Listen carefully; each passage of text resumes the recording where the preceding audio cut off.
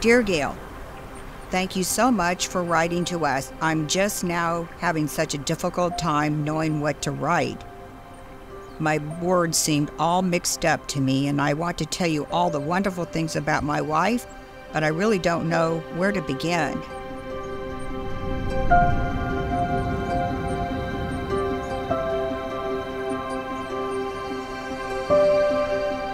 I always felt like I was the luckiest man in the world to be married to her.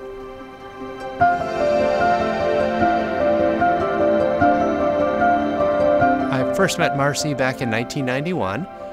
She was working at a flight school that I had been an instructor at. I noticed this cute young lady behind the counter, and so I struck up a conversation with her, and we talked for just a few minutes that first meeting. Here's up in northern Minnesota. Mom and I were up there probably looking at the waterfalls up there, I would say. Yeah. And we moved on to winter, and this is where I took her down a double black diamond. She would go fishing in Canada with her brothers and dad. She was a downhill skier. We would go around and we'd ride on the motorcycle. We would go to concerts. She was fun. She was just a beautiful person. She had a heart of gold. She was kind and caring. Marcy was a neonatal intensive care nurse. She could see people's needs, and she had those eyes that would make people feel at ease, and you could just see her compassion. She loved church. She was going to become a nun at one point, and really studied that. But I knew she wanted to be a mom. She wanted to have a family. Bless us, O Lord, in these thy gifts, which we are about to receive from thy bounty through Christ our Lord. Amen. In the Father, Son, Holy Spirit. Amen. It definitely translated into motherhood. She would do anything for those kids, just total self-sacrifice for her kids.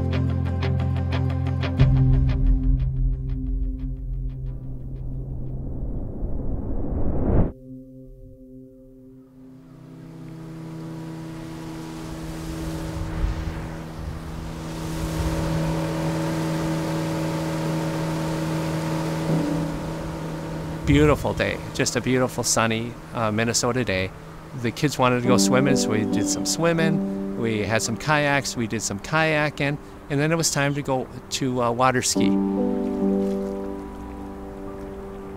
Many people took turns water skiing, and it was Marcy's turn to water ski. She popped right up out of the water like she always would.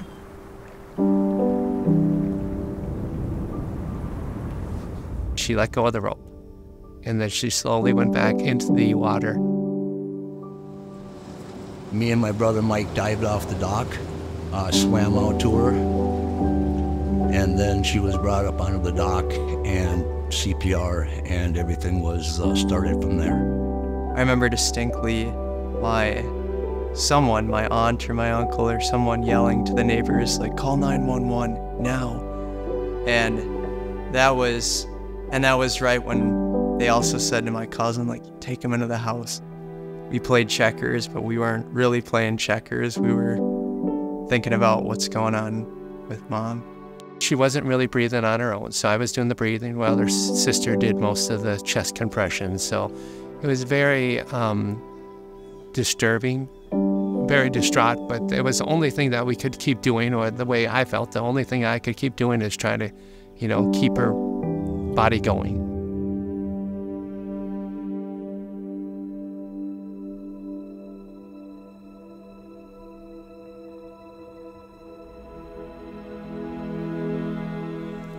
So after the doctor came in to talk to us, we knew that it was time, or I had this discussion with her family, so we're all able to go in and spend our last moments with Marcy.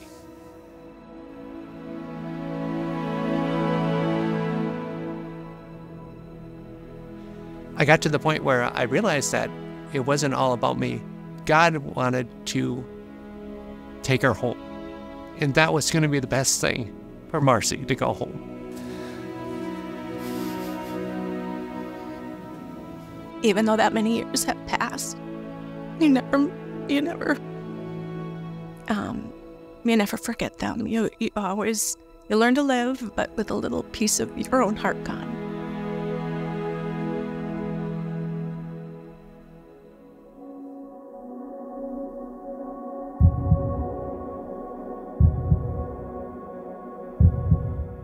This is the plate that Michael sent to me on Mother's Day, May 19th, 2010. Dear God, you granted me a beautiful mom who helped me every step of the way. But then you called her back to her real home. And I was very sad. And I was left here knowing that her heart beats in 3 places: in me, in Gail, and in heaven. I'm proud of how happy her soul is in the right place. Also, you, Gail, you seem so much like Mom. Happy Mother's Day. Love, Michael. That kind of says it all, doesn't it?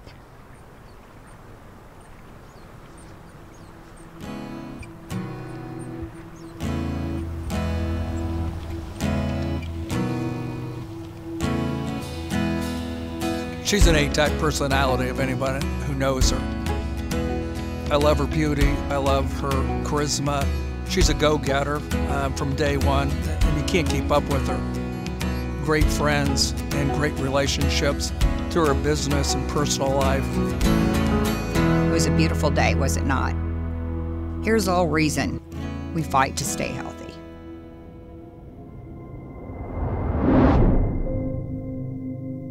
You watch Gail go from a vibrant gal to just slowing down. I knew something was wrong, and so on the 7th doctor I went to, she looked at everything and said, no, I think there's something in your heart. Within 24 hours, they had the diagnosis that I had viral myocardiopathy, and that started my journey for my heart. You know, we went from a pacemaker device to another surgery.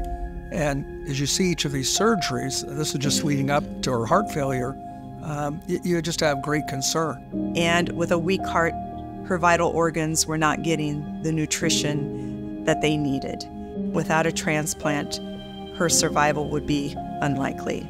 I was too sick to stay at home, and then began my journey to live in the hospital until a heart came.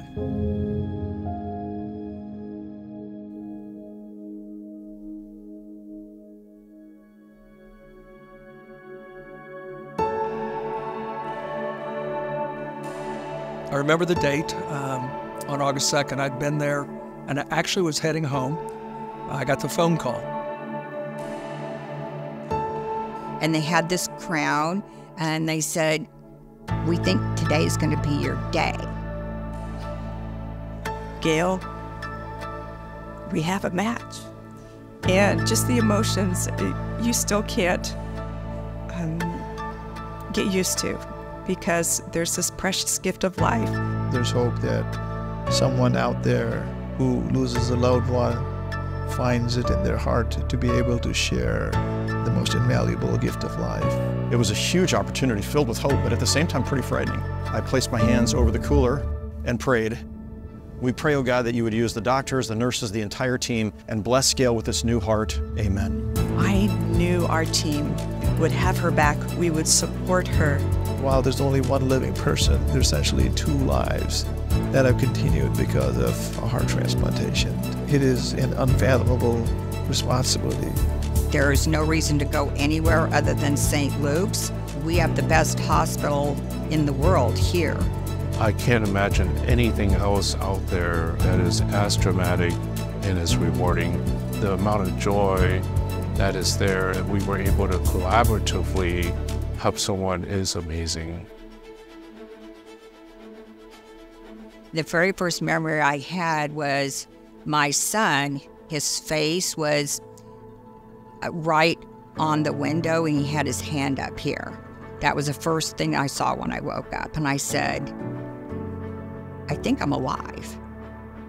There is such a relief and such a joy for us from 2000 to even yesterday. The number of people that have been in this journey with us, supporting us, We were lucky that we were here in town with such a great hospital. I was confident that she would continue to embrace life as she always had, but yet also now taking on embracing the gift of life she received by honoring her donor for the years to come, as well as her donor's family.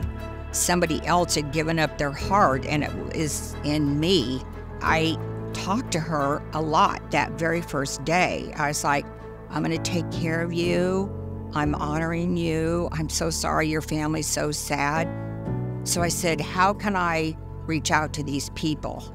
They said, well, you can write a note and deliver it to us, and then we'll deliver it to them.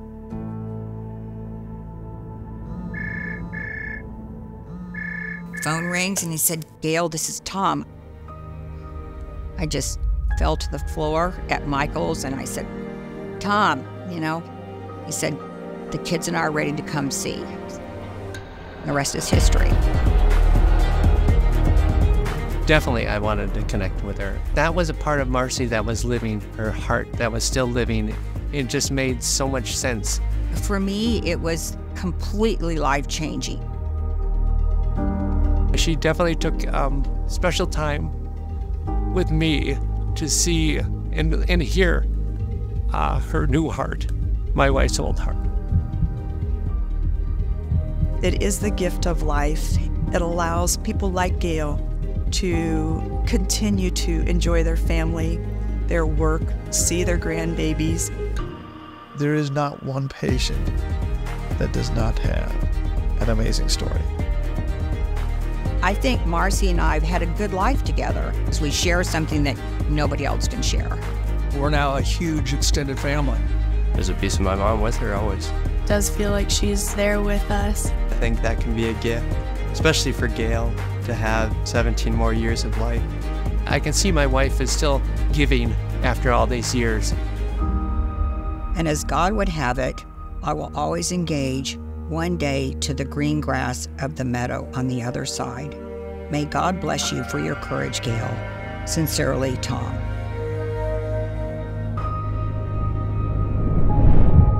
You have to appreciate every moment that you have.